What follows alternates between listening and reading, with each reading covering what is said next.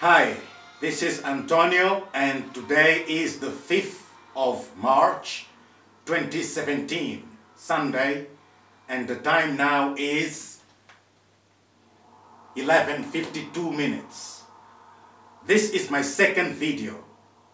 On my first video I talked about my decision, amongst many others, to read all of my books from start to finish. I will briefly summarize it. The first book in this process was The Art of War, published by Capstone, written by Sun Tzu, a Chinese master, which also includes the sayings of Hu Tzu, another Chinese master, with an introduction by Tom Butler Bodden, an author based in Oxford, England, who emphasizes the importance of the book, despite being very old, to our present times, especially in business and also in life. So anyway, I've taken 3 more books, and these are Think by Simon Blackburn, published by Oxford University Press. It's an introduction to philosophy.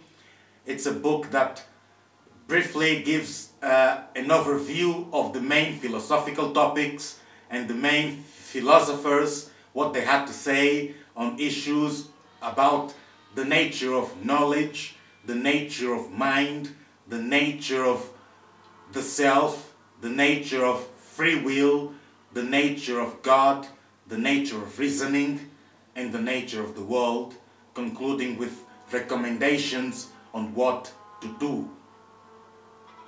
The second book that I have started is The Big 100, written by Jeremy Corbyn, not Jeremy Corbyn, the Labour leader.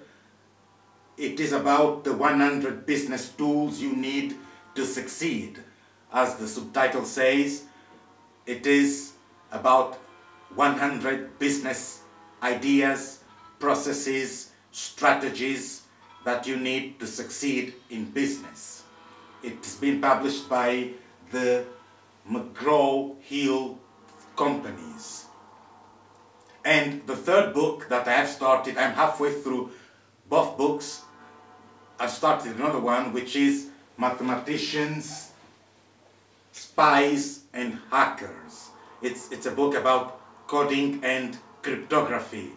It's written by Joan Gomez, published by the National Geographic in Our Mathematical World series.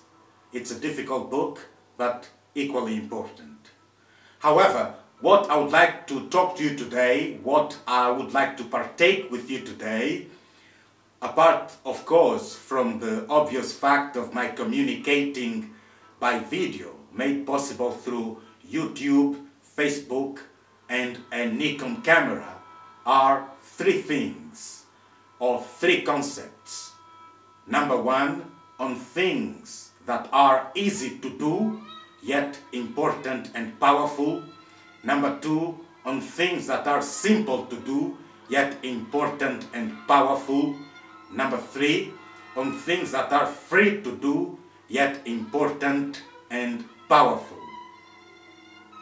Of this kind of things that are easy to do, simple to do, and sometimes free to do, that I would like to talk to you about, is because, as it often happens to me, and I'm sure sometimes to you and to many other people, is that we either fail to do them or tend not to do them well, with the sense of importance, power and seriousness they deserve, because they are precisely easy, simple, and sometimes free to do. And I think that is a mistake. Here's what I mean by this. There are the other classes of things, the opposite of the above mentioned classes of things. That is, things that are difficult to do, things that are complex to do, and things that are expensive to do.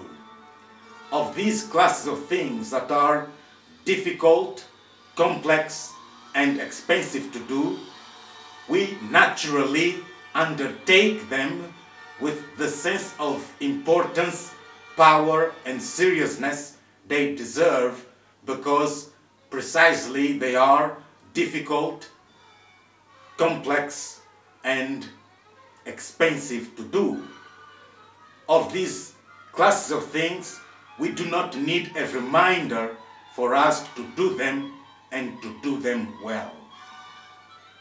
It is the class of things that I am talking to you about today that need constant reminder for us to do them and to do them well.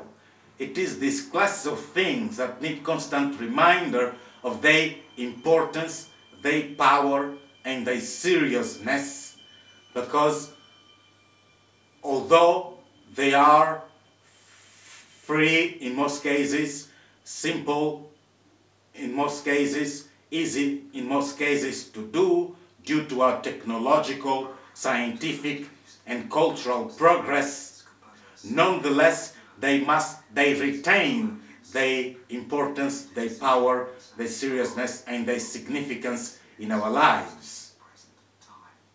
It is these things that need constant reminder, because once a thing becomes easy, simple, or even free to do, we lose the sense of importance, power, and seriousness about them. We do not do them, or we fail to do them well, because precisely they have become easy, simple, and free to do. This is what I wanted to talk to you about today. As a way of example, take Google, Hotmail, Yahoo, and other free services on the internet.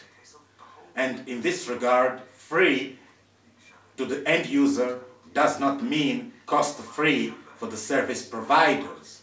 They, of course, endeavor to make their exorbitant amounts of money somehow else.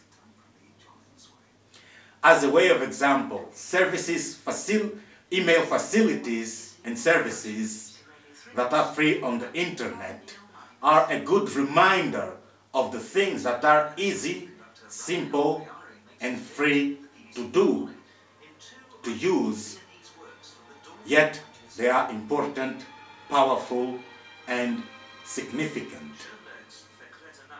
You can add to this list Facebook, Twitter, YouTube, and other internet services that are free and easy and available, and also other services offline. So to conclude, I would quote from President Jeff Kennedy's speech at Rice University, September 12, 1962. President Jeff Kennedy said, and I quote, "We choose to go to the moon. We choose to go to the moon in this decade and do the other things, not because they are easy, but because they are hard." So this is it for the purposes of this video, and the time now is 12:01 on Sunday the 5th of March, and I wish you have a good day, and I hope this helps, and I see you next time.